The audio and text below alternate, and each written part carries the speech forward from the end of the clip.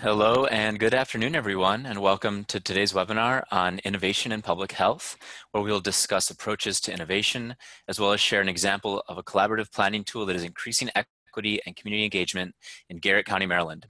This webinar will help you think about how to overcome barriers in innovation in public health and share a new approach to community health improvement planning. So I want to acknowledge that the County Health Rankings and Roadmaps program is based at the University of Wisconsin Population Health Institute, and it's a collaboration with the Robert Wood Johnson Foundation.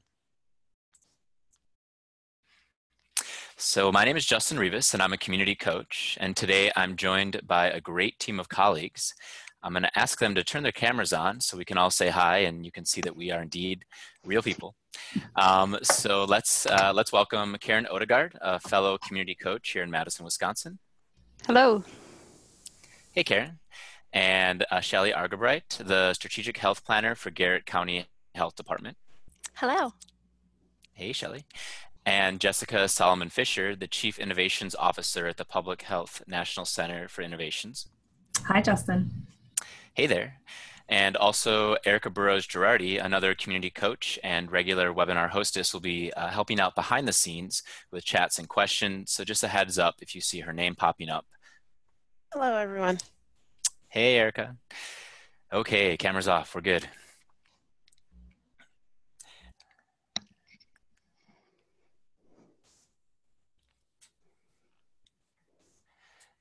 All right. Little technical difficulties on my end. Great, so Karen, you've joined us here, and she's going to take us through just a bit of the audience engagement component of the Zoom. I am, and I'm not seeing the slides, so I'm not sure if other folks are, if we're sharing your screen right now. Oh, well, let me work on that. So while Justin pulls that up, I'll just note that if you joined us a few minutes early, then you saw a lot of this in a video introduction. But for those of you who are just joining us, we want to make sure that you get a quick sense, a quick overview on how you can participate in this webinar. So if you have questions for our panelists, you can simply click the Q&A control. So you can see that highlighted here. When you do, the Q&A box will open up, and you can type in your question. Then just click send to submit your question. And your questions we welcome them at any time. So please send them in as we go.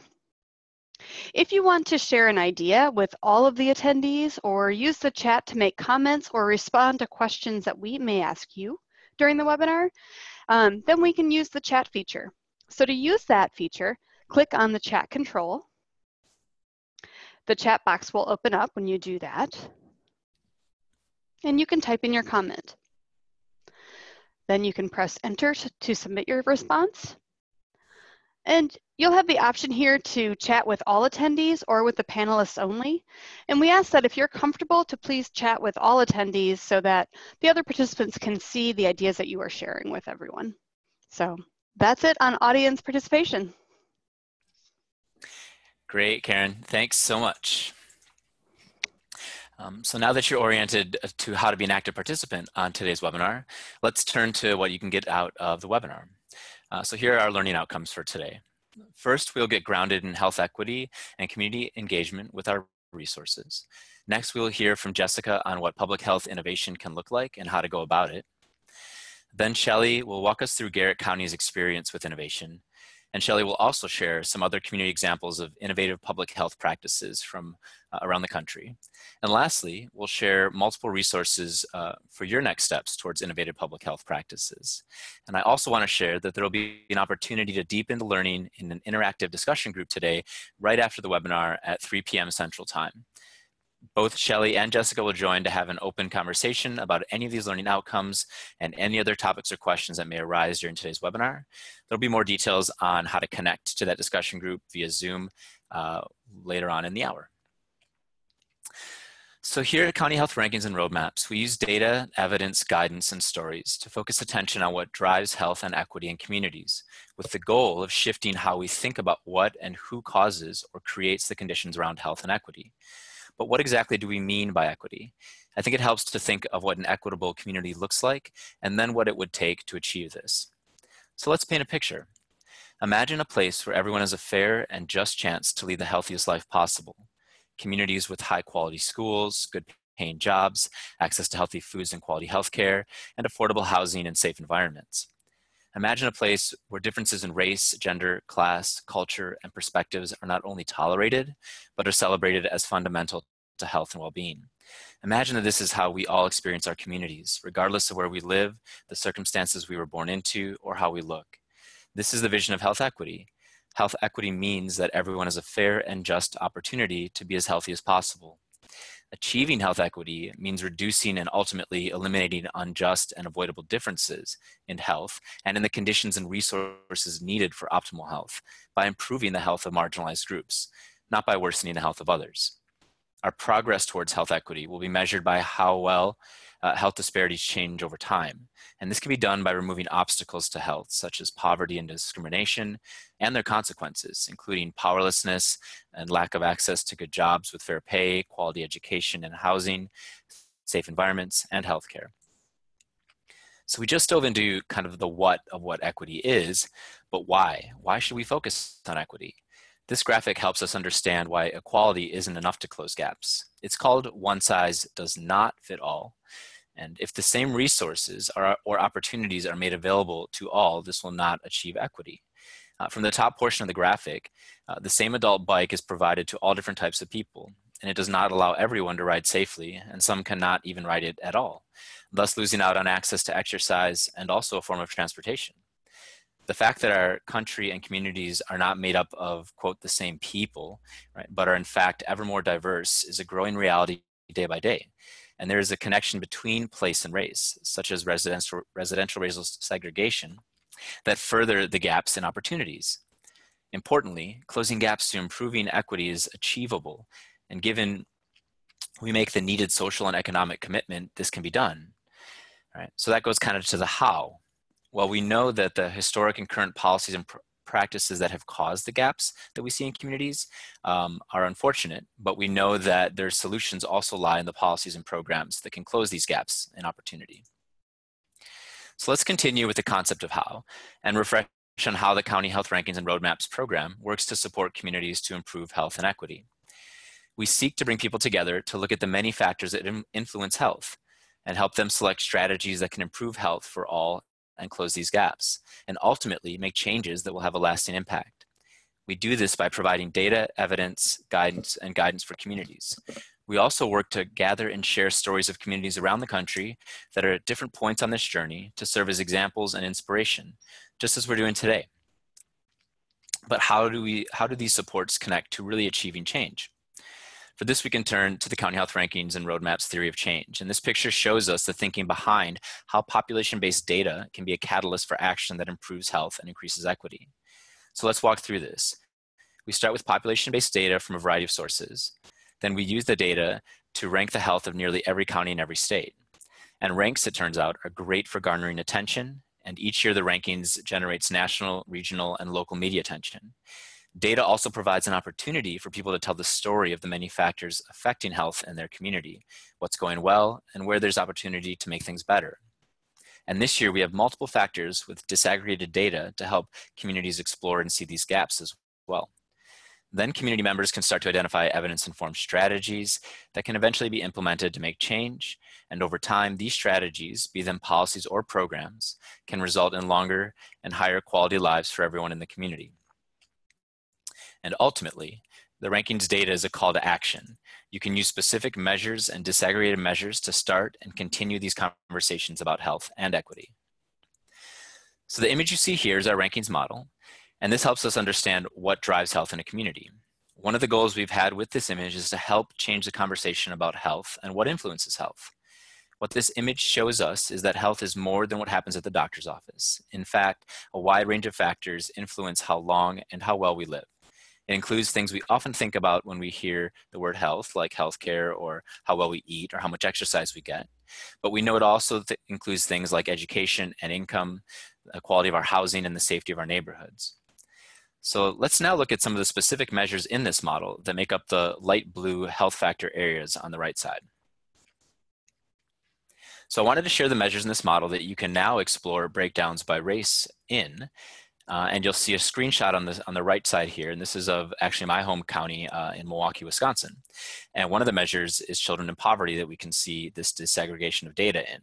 And you'll notice that by the underlined blue figure across from the measure, meaning you can click on it, it's hyperlinked, and it'll drop down this menu of what children in poverty looks like across the county. And here you'll see that it's quite startling to see that basically if you're African American in Milwaukee County, you're twice as likely to be living in poverty when compared to the average across the counties, and almost 5 times as likely when compared to whites.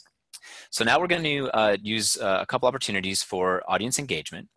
And first, I'd like for you all to use that raise your hand tool if you already knew about these measures and the racial breakdown that you can search these measures by.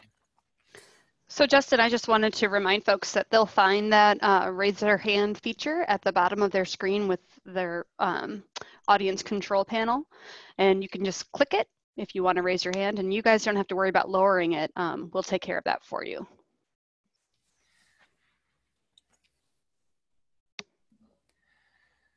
Thanks, Karen. And folks are continuing to raise their hands, and it looks like about 65, 70, 75 of you have seen this before, which is maybe about 1/5 of you on the webinar right now.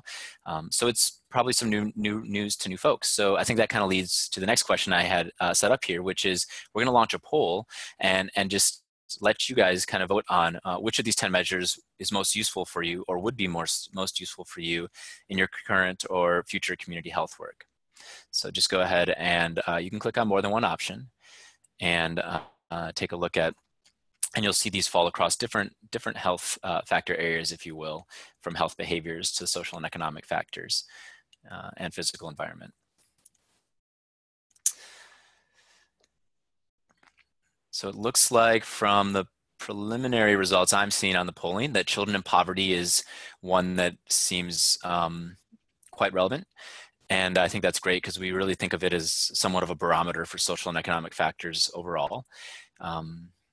Looks like the premature death measure is definitely important, and preventable hospitalizations, median household income, another good measure for economic options. Yep. So I'm going to stop the share. I'm sorry, I stopped the poll, and I'll share the results. And you should be able to see here that children in poverty came in at the highest, and again, household income, hospitalizations, premature death was leading to. Great. Well, hopefully this alerted you to maybe a new feature in your own snapshot so you can search all this data locally, and also something you can share in your community to start looking at some of these gaps we're discussing. So in line with one of our mantras here at County Health Rankings and Roadmaps, let's move from this thought of data and move from data to action. The Action Center, which you'll find under Take Action to Improve Health on our website, provides step-by-step guidance and tools to help you move with data to action. Each action step is broken down into key activities with guidance and suggested tools to support your work. I like to think of the Action Center as a destination, really. You can click into the guide that seems most useful, review the related key activities, and choose the one that resonates with you at the time in your work. Related to today's webinar, you might look into activities in step 1, which is assessing needs and resources, step 2, focusing on what's important, and also the communicate box on the bottom right when thinking about community engagement as a topic. You could also explore the work together as the box on the lower left for searching for some equity-related tools and resources related to our discussion as well. The most important thing to remember is that although this is a destination page at the Action Center, it's meant to be a just-in-time resource that you can revisit to find the right resources you need at the time you need them. And indeed, part of taking action can include innovation. So let's kind of pivot here to Jessica and hear more on the subject and practice of innovation.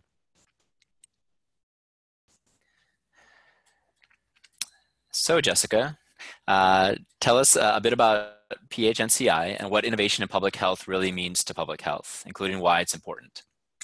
Happy to. Thanks so much. The Public Health National Center for Innovations, or PHNCI, is a division of the Public Health Accreditation Board. We launched in November 2015 to identify, implement, and spread innovations in public health. So in a way, we see ourselves as kind of the R&D side for FAB. What we're learning then will feed back into FAB's standards and measures. We see ourselves also as the national headquarters to really empower health departments to drive change and improve health.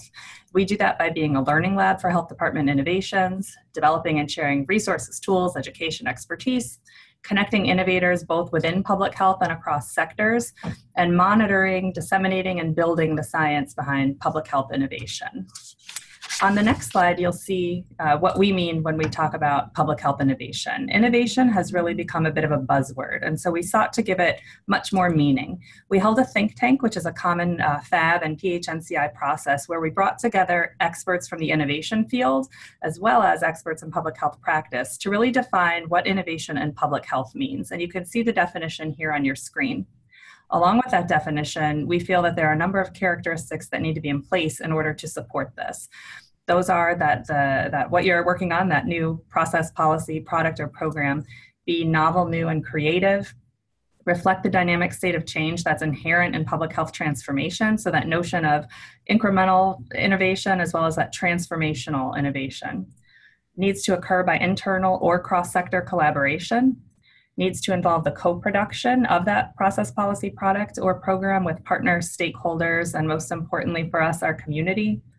Having the potential to generate new or improved means to create value, lending itself to adaptation, adoption, replication, and diffusion, generating real-time information for evaluation and course correction, and if related to technology, being open source so that it's widely available. And we really see this as a draft definition that we've been working to learn more about and refine as we've been working with 9 grantees over the course of the past year and a half that you'll hear a little bit more about in a few minutes. If you go to the next slide, you might be wondering, why is all of this necessary?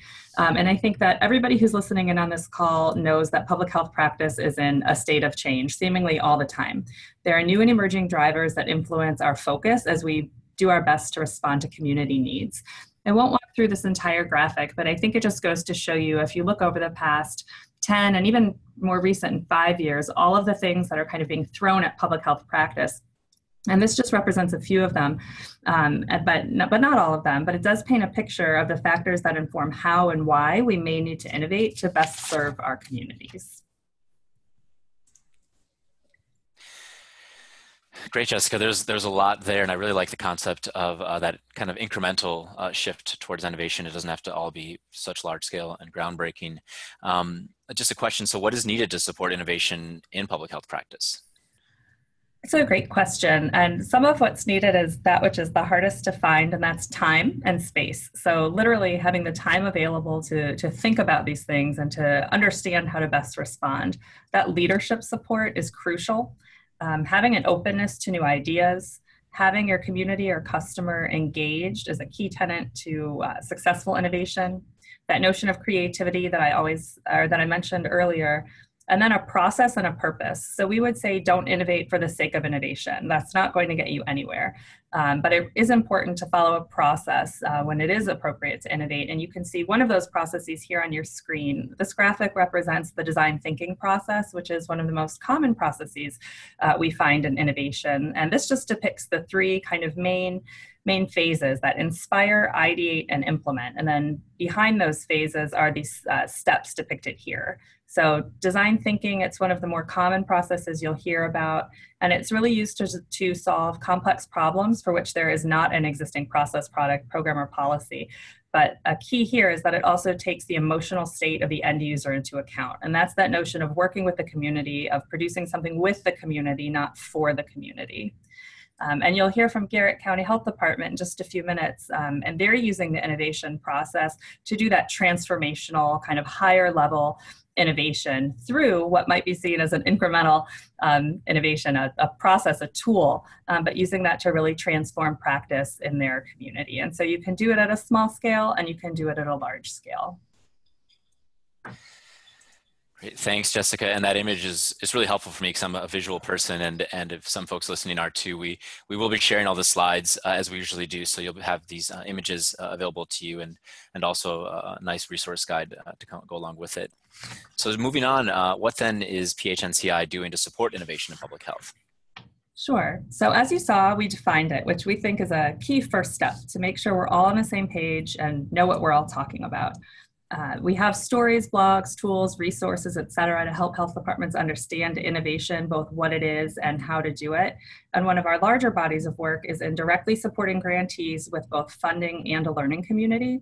So we currently have our first cohort of innovation learning community grantees. There are 9 of them, and they're working on a whole variety of different categories of work, from participatory budgeting in Tacoma, Pierce County, Washington, to health and all policies across sectors at the state level in Colorado, institutionalizing health equity at the agency level, at the local level in Minnesota, reducing recidivism for those with mental health issues in DuPage County, Illinois, and then of course in Garrett County, what we're here to learn more about today.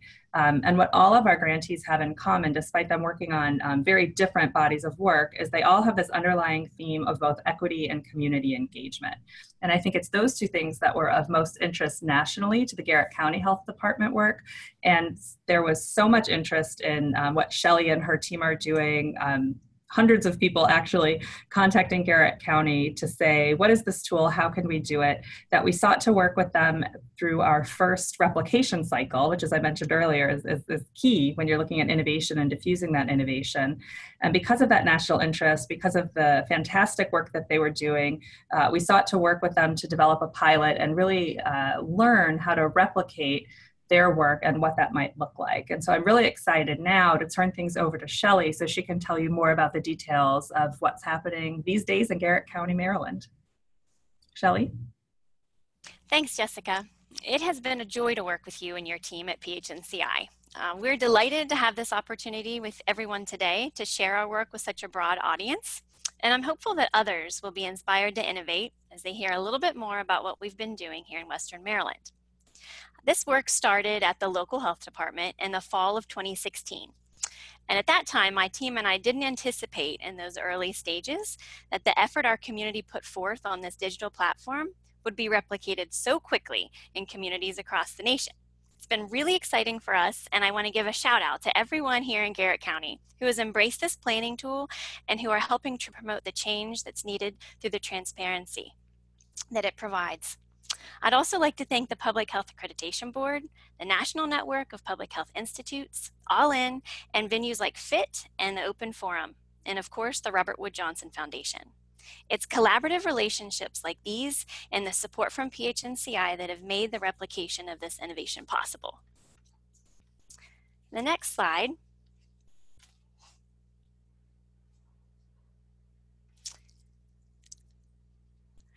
So, to tell you a little bit more about the work, we've built a digital collaborative that we call the Garrett County Planning Tool, and it can be found at mygarrettcounty.com.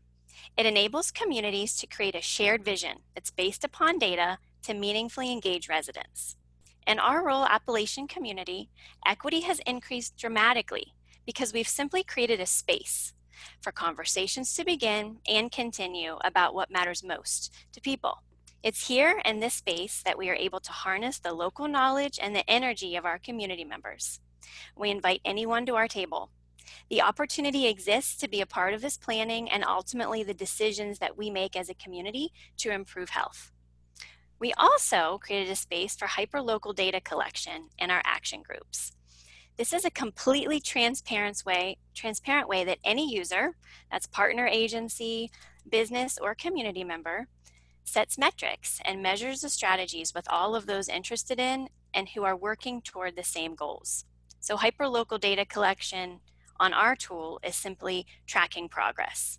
Many track on a monthly basis, and that's in a localized framework. What's really beautiful about this is that it captures the collective impact while maintaining the integrity of those individual agencies that have put forth effort toward accomplishing the strategies that have been designed with and for the community. Wow, Shelley, this is a lot of great stuff here, and I want to know, what is one key component to the success of the innovative approach to public health planning that you've really had? Thanks, Justin. That's a fabulous question. And I think there are several components that we need to highlight. When we think about this, there's a critical step in improving health in any community, and that's to develop pathways. We want to develop pathways for residents and partner organizations to contribute to the planning decisions that affect them. We started this webinar and you defined equity, saying that everyone has a fair and just opportunity to be as healthy as possible. Then you spoke about removing some obstacles. So in the simplest of terms, that's what we did here. We removed obstacles by opening up this process. We realized that not enough people in our community knew that we were working on health assessments or improvement plans, let alone that they could be a part of those plans.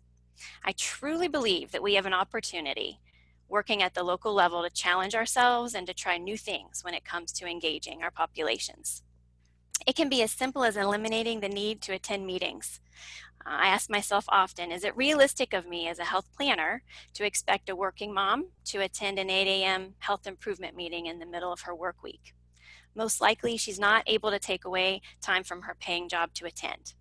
And if I didn't work at this job, I probably couldn't either. So part of our work is remembering that those of us in this field are community members too. And it helps us to stop expecting people to do things that we couldn't do ourselves. So we simply improved access, and we made it a lot easier for people to participate by going digital and making this process mobile friendly. Well, the Garrett County planning tool seems like it does a lot more than improve access and collect data. You actually use it to create your community health improvement plan. So could you tell us just a little more about that? Sure. We want to make sure that health improvement work is meaningful and that community solutions are accessible. So in order to do that, we need to raise awareness. Like I already mentioned, we need to get more people, but we need to make sure that those additional people are empowered to actually help direct the plans. So we can have the most solid evidence-based strategies that are grounded in data, but if our community doesn't know about our plans or believe in the strategies that we've chosen, how effective do you think we're going to be? So our planning tool at mygarrettcounty.com, it does raise awareness, it increases equity, and it gives people a place to have conversations about issues. But we didn't stop there. We want to be responsive, and we want to empower our agency stakeholders and our community members to come up with their own strategies and ways to track that success. So yes, our community health improvement plan is curated from the action groups inside of our planning tool. And utilizing it has really changed the way that we work together in our county. And it's been a tremendous shift. Definitely a tremendous shift and something that seems really unique. And before we dive deeper, can you just tell us about some of the national recognition that this work has received as it being that unique? Certainly. It is officially recognized as an innovation in public health by the Public Health National Center for Innovations and is the first funded project from PHNCI to replicate the innovation, as Jessica mentioned. This work has recently been designated as a promising practice through the National Association of County and City Health Officials, and it's played a role in our community receiving the Robert Wood Johnson Foundation Culture of Health Prize in 2017. So the alignment with national organizations has certainly helped to validate this work and has given our community the confidence to invest time in our process. It's not just another grant project that will disappear when funding dries up. We're building a sustainable thing, and at the same time, we want to make sure that communities everywhere have access to this tool. That's why it's an open source project.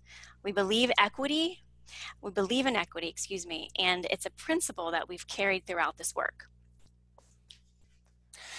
Yeah, I think that seems really evident, Shelley, and I think it definitely moves beyond the recognition and just speaks to the credibility of the excellent work you guys have done locally in just such a short time. Why do you think it's garnered such success otherwise? I think that it solves several problems that a lot of us run into in the field of public health. We took the opportunity to survey over 100 communities last year, and we found out that we were not alone in some of our struggles. Communities across the United States, including a few external territories, were surveyed detailing community composition, awareness, engagement, data strategies, collections, and opportunities to improve representation. And what we found is that awareness of community improvement processes weighed in at less than 5% in most communities. We also found that 98% of the communities surveyed experienced difficulties with community engagement. And 61% reported gaps in information as barriers to community engagement. So this tells me that this work is difficult, and the people who are trying to do it have the same issues that we were having. So the success of a platform like this rests in the fact that we're helping to solve some of those problems, we're removing obstacles, and we're measuring it. Yeah, the measurement's incredibly important. And maybe you could talk to me a little bit more about the measurement and the concept of collecting this hyperlocal data. So practically, you cannot manage what you don't measure. And equity in community engagement is largely supported by the high standards that accompany accreditation. We are so thankful for FAB. They set the bar high, and they expect accredited health departments to engage in meaningful ways with our communities. When I started this work, it was largely because of those standards and thinking about assessments and health improvement plans and how to make them more meaningful. So an example is before we used the planning tool, just in a traditional approach, we had approximately 150 people that were involved in our community health improvement plan. That's less than 1/2 of 1% of our entire county population. So at that point, it was pretty clear that we needed to make some changes. And we began using our innovative planning tool, and we actually made it easy and affordable for our community to collaborate and track their work. And we've drastically increased awareness by going digital, and we're making dramatic improvements toward that health improvement plan being more meaningful, because now we have 41.7% of the people in our county that are engaged, know what we're trying to do, and can see who's participating. I think measurement is a key component to all of this work, and that happens inside of our action groups. It's where our conversations come alive, and it's where the community mobilizes around strategies. Currently, we have over 100 public groups, and inside each of those groups, residents have the opportunity to create strategies and record their progress. In addition, on our platform, we can fully integrate existing dashboards that communities may be using to help visualize their data. Shelley, these numbers are kind of mind-boggling for me. I mean, you said that less than 0.5% of the population was engaged in the process, and from the survey that you administered, only 5% roughly across those communities were engaged, and then you reached almost 42%. That's just really fantastic. And I think that, I mean, to have that many people involved authentically in the process, there's not that many people that vote in elections in most counties, so that's quite an achievement. What else could you share? Thank you so much. We feel the same, and what's most exciting about the work is that this is an open source project. So communities across the nation can involve just regular residents and members and get their stakeholders a little more involved and bring transparency and accountability to the work, because we all have the same goal, and that's simply that we want to be living and have more opportunities. We want to have better communities, and that's done when we work together.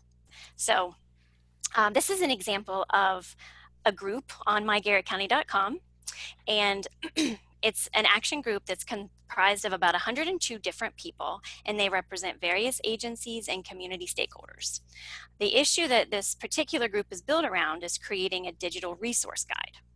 So inside of the group, we're able to collect qualitative data because people work together to basically improve the resource guide.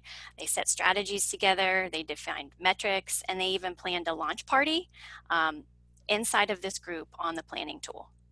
We're able to collect some quantitative data because we track the success of the guide itself. And it creates a tremendous sense of accountability, and it gives everyone ownership of this project. And here are just a few highlights from mygarrettcounty.com. It's kind of an 18-month progress report, if you will. And we went from doing this work on a very small budget to gaining $225,000 in competitive grant funding. And today, we have over 1,900 planning partners. Those are actively engaged community stakeholders. We have over 20,000 users. That's a total number of people that have viewed our site, and we have over 125,000 page views. So we're delighted with these results, and we're incredibly thankful that we have meaningful work and that we can help bring solutions to people that are looking to improve community health. But we realize there's a lot more that needs to be done. So that brings us to a great transition, and I'm going to hand it back over to Jessica. Thanks, Shelley. So I think it's pretty clear to everybody why we selected Garrett County Health Department as our first grantee to kind of work with a replication cycle on. The numbers that Shelley just shared are impressive. The authenticity of the engagement of their community is really impressive, and they really do meet our definition of innovation and our supporting characteristics. So we are working with them on this pilot project where we selected five additional health departments to pilot test the Universal Community Planning tool in their communities. We think it was important to identify different types of communities who are at different stages, and you can see them represented here. So it's Allegheny County Health Department, Maryland, Clackamas County Public Health in Oregon, Flathead City County Health Department in Montana, the Medina County Combined General Health District in Ohio, and the DC Department of Health. And they were selected not just because they had a good plan in place, but again, this really allows us to test the tool and its implementation in a variety of different settings with different geographies, different communities, demographics, from rural to urban, East Coast to West Coast. Each of these health departments had a particular interest in using the tool at this time to increase authentic community engagement, promote equity. And so our interest was also in working with Garrett County to understand what it takes to support this work in other areas. So is the tool successful because of Shelley and her team and all of the effort they put behind it? Certainly, but imagine that there are other contextual factors that also lead to the tool being able to be successful in other areas. And before we could take it to scale, we wanted to understand what some of those factors of success might look like, what some of the barriers might be. And so a pilot test is really the first and best way to do that when you're looking at diffusing innovation.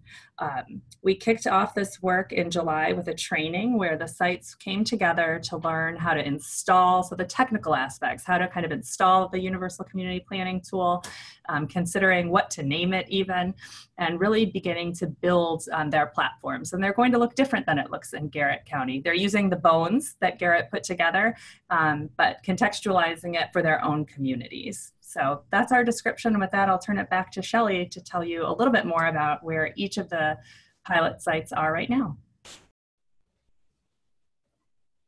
Thanks, Jessica. I will say that it was very difficult to choose the 5 communities through this competitive granting process because we want to give it to everyone. But we're so pleased, and it's been a true pleasure training them so far. And what I'm most excited about in the short time that we've been working together is that the intention of the work has remained central in all 5 pilot sites. I like to think about our innovation being replicated like you may share a favorite recipe. So we created the Universal Community Planning Tool, or the UCPT, in Garrett County, and that's our open source recipe that anyone has access to. So mygarrettcounty.com uses our UCPT, but it has a bit of regional flair. We've used some locally sourced ingredients, and we add some flavors that are unique to our Appalachian community. If you think about each of our 5 pilot sites, they offer the same kind of exceptional cuisine, and they feature equity and they feature hyperlocal data collection. That's the UCPT, but each are adding their own flair, just as we've done in Garrett County. These 5 communities and those that join us in the future are going to be united by this main recipe. That's the UCPT. And when we want people to think of that and remember the UCPT and the way that it offers community a way to increase equity and collect hyperlocal data. So as this body of work continues to grow, you'll see recipes popping up everywhere, and they'll all look different, and they may taste a little different, but rest assured they'll be built upon the UCPT, which is kind of vested in equity. So let me introduce our first pilot site. That's DC. Emily and her team are building a fabulous platform, and you can find it at ourhealthydc.org. In addition to empowering community stakeholders, DC's unique spin on this UCPT is the way that they're weaving in the numerous existing citywide plans, and they're working towards strengthening collaboration in that way. And the next county is Allegheny County, Maryland. This is our neighboring county in Western Maryland. And Dr. Jennifer Corder and her team are utilizing existing partnerships through their local health improvement coalition. They're strengthening their approach toward community engagement as they begin inviting stakeholders to join their beautiful site at AlleghenySpeaks.com. And going a bit further west, we've got Medina County in Ohio. Krista and her team are using the UCPT to highlight transparency by opening up the process to illustrate the impact of public health in a variety of communities ranging from rural to urban. And I invite you to visit livingwellmedinacounty.com to learn more. And our fourth pilot is our largest county geographically, and it's located in Flathead, Montana. Molly and Heather are committed to improving equity by utilizing their site found at flatheadforward.com. They're focused on empowering community members to build action groups that foster community resiliency. And helping us span the entire county is the final pilot site we would like to introduce, Clackamas County, Oregon. So we can visit blueprintclackamas.com to see how Anna and Philip are utilizing the UCPT by connecting mini grantees as their entire community works together to improve health in Clackamas County. I'd also like to add that these pilot sites have only been working on this project since June.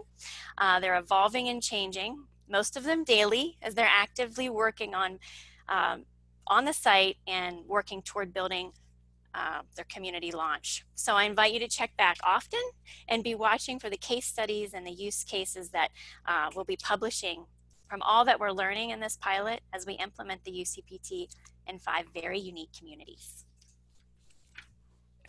Well, thank you so much, Shelley.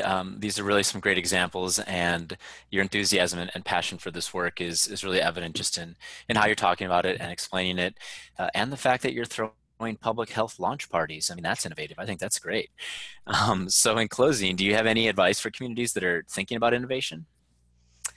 Thanks, Justin. I think innovation is no longer an option. I would encourage everyone to be open to new ideas, look for ways to improve equity in any way that you possibly can. And during the few weeks that we've worked with our pilot sites, a common theme that is among them basically is flexibility. They each started out with a very firm, well thought out plan for successfully implementing this tool. And they've each encountered issues and problems and had to, some of them, reframe their plans. But they didn't stop. They found ways around obstacles, and they've demonstrated tremendous persistence and a commitment to the intent of the project. And it's that type of attitude that we all need to bring about this change in our communities. And so for us in Garrett County, we've fully embraced this concept of failing forward and finding ways around obstacles and partnerships and just new ways to do the same things. And I just want to invite communities everywhere not to be discouraged if you don't have large amounts of funding. As Jessica said, innovate wisely, but the funding will come if the heart is there and you're coming up with solutions to problems that everyone faces. So we're proud of the work, and we invite, we're thankful, and we just invite everyone to join us. Great, Shelley. Do you want to just tip people off to this link on the slide here and the website that you've created? Sure. So you can visit this, and it basically takes you into a few of the different areas of our work that we wanted to highlight, and you can learn a little bit more about the replication. You can find an agency readiness checklist for communities that might be thinking about ways to innovate. It's an easy tool to, for instance, do in a coalition or any type of community organizational meeting. And then for those of you who might think you're ready and you want a tool like this, we also have an interest form that you can fill out, and we'll be able to get back with you. So we'd love to connect and help you in any way that we can.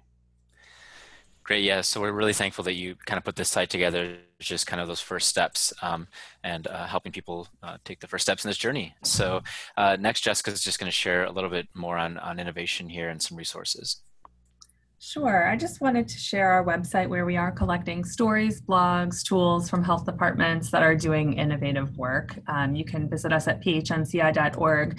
A few things to point out specifically. We do have a public health innovation playbook. We put this together in collaboration with the Alliance for Innovation, who has more than 30 years of experience working specifically on innovation in local government. We worked with them to make the book specific to public health. So there are public health examples. The language is public health E, and it should be more comfortable for those working in public health, and that's a free resource. I would say stay tuned for pilot site learnings. As Shelley mentioned, we're early on into working with the pilot sites, and so there's a lot left to come in terms of what they'll learn and what we'll learn from them when we consider how we might take this to scale and what technical assistance might be available from PHNCI and Garrett County for those looking to implement this sort of work in their own communities. Shelley already talked about the My Garrett County, and Equity Engage is another great resource where a lot of the tools and resources that relate to the Universal Community Planning tool reside. So I would encourage everybody to visit that website and certainly to stay in touch. We want to know what you're interested in, we want to know what you're doing, and we want to know how we can look to support you. So you have contact information here for myself and for Shelley, and please stay in touch. Great, Jessica. So I just want to do another quick plug that we are having a discussion group after today's webinar. We're going to dive into some Q&A right now, some questions with the guests that Karen will facilitate, but we'll share the resources to get you into the discussion group as well if you want to stick around and have more of an interactive conversation. So I'll let Karen take it over from here, and we'll turn our cameras back on to make this Q&A a bit more personal, if you will. So go ahead, Karen, take it away. All right, great. Well, I want to say thank you to Shelley and Jessica for sharing this rich resource and information. We've got a lot of great questions coming in. I want to start with one that I'm kind of combining a number of questions. Lots of people are wondering, Shelley, about how did you engage people who may not have internet access or may not, be as confident online? How did you make sure that those folks could be included as part of this work as well? So that's a great question, and it's certainly something that we continue to look at and try to find ways to do a better job at. One of the things that we did early on was we connected with our community service type of agencies. So we went to the library, we went to community action, and we went to places that have direct client interaction, taught them about the tool, gave them cards and resources, and actually incentivized those frontline community members working in those positions to help their clients basically get on. We also use Facebook logins, and we found that some of our most vulnerable residents do have Facebook, and so we were able to basically connect with people that we weren't thinking we would be able to early on in those types of ways. That's great. There we go. I couldn't remember if I muted, then I did, then I anyway, technology. So another question that we're seeing coming in a lot of different forms, and you kind of started to touch on it just by answering that question, Shelley, but how'd you get the word out? So you worked with some other agencies, you used Facebook. How else did you get the word out to let people know that this was a way that they could get engaged with you? I think we have to back up a little bit because we started the process out of our needs assessment. We had just started in our community thinking about using technology and kind of going digital with some of our processes. And so we used Facebook, and we started trying to do a little bit more on social media with that assessment. And we started our planning tool out with a forum and just asked people's feedback. And so it wasn't difficult for our community to respond. They were ready and had been waiting, I think, for an opportunity to participate. And we also started with like a soft launch. We basically used our internal staff and our stakeholders and other agencies, let them know that the tool was existing. And so it was a combination for us. And I think that it just depends on your community, what your community is used to, and if your community is ready for this type of communication. Mm-hmm. You know, I think one of the other things that this is raising for people, we are seeing a number of questions about, so once you get it going, what is the staff support needed to moderate it, to make sure that it keeps flowing, that it's useful? Sure. That's another great question. And it's one that we get often. And we have a team of two. So I think that there's just, when you have the right community makeup and you launch the tool, the idea is that you're empowering others. So you empower your agency stakeholders, you empower your community, and the tool organically grows and it takes a life of its own, really. And so I'm not sitting in my office creating groups, and I'm not moderating this in a silo. It's really a community project. And people often ask us, kind of in lines with that question, well, what about if people put something that you don't like up, or it's inappropriate? And there are ways that we have things built into the back of the site to help with moderation.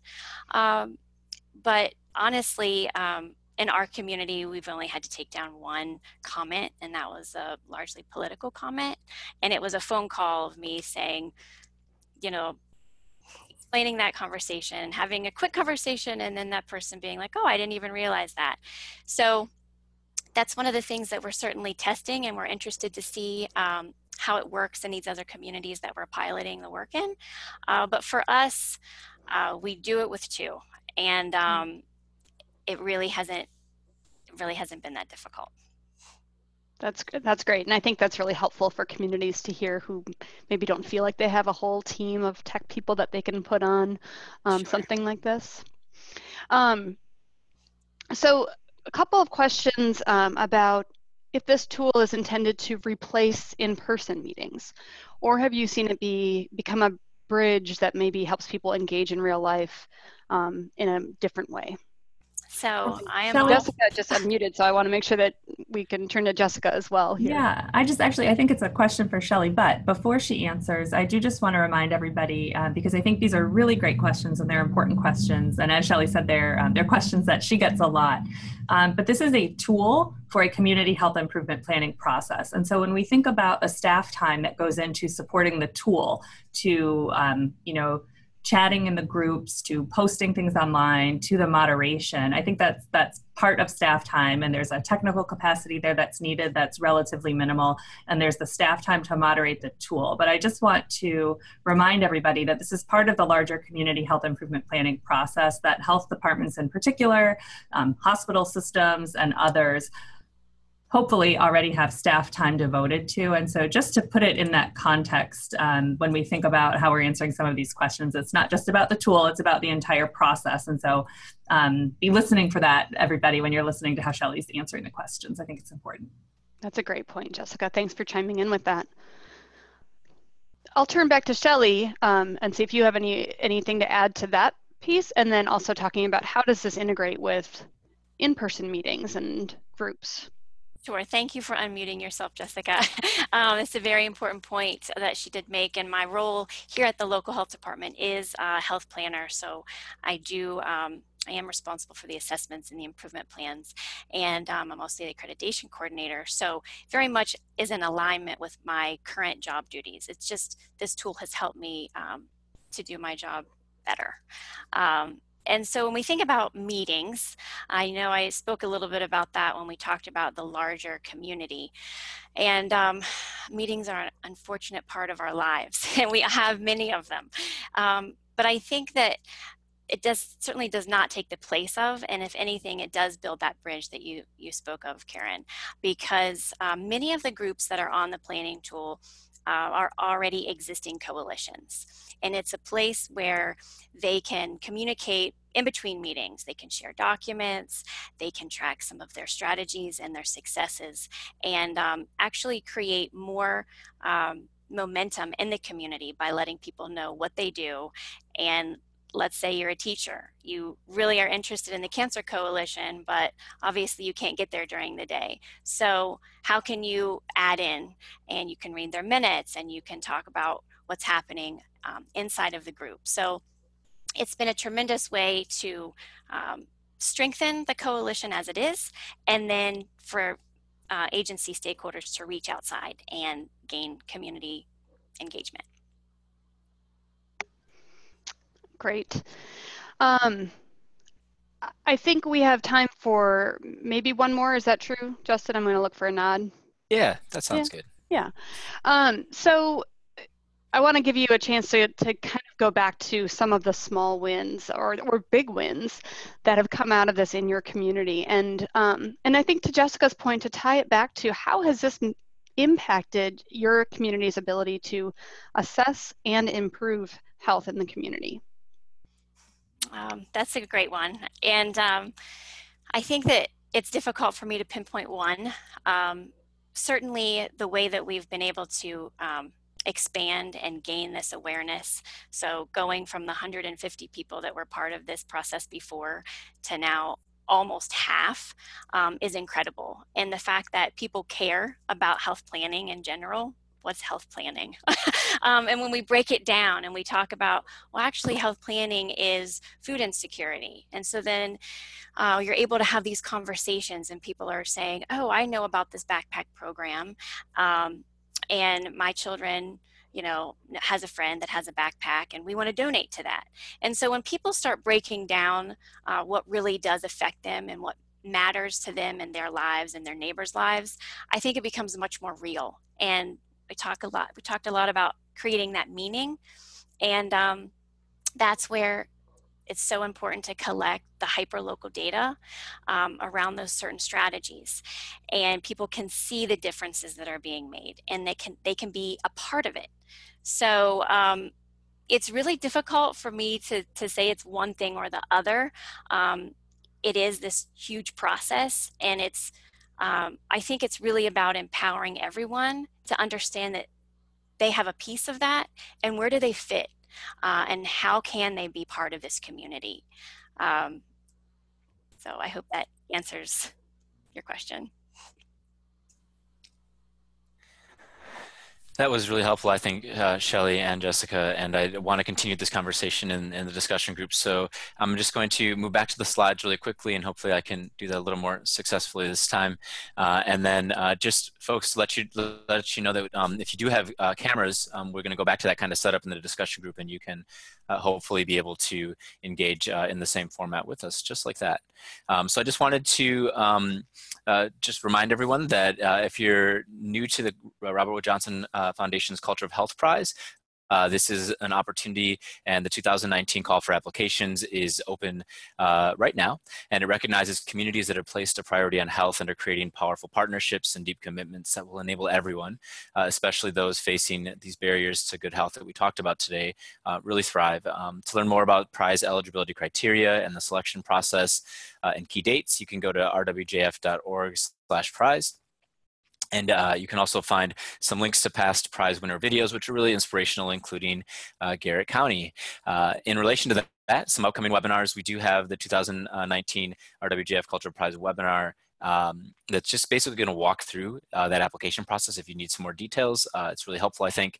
And then in October, we'll have our County Health Rankings 101 webinar, which is got some new content and just providing some background on the program and the data and the evidence and the community stories we provide.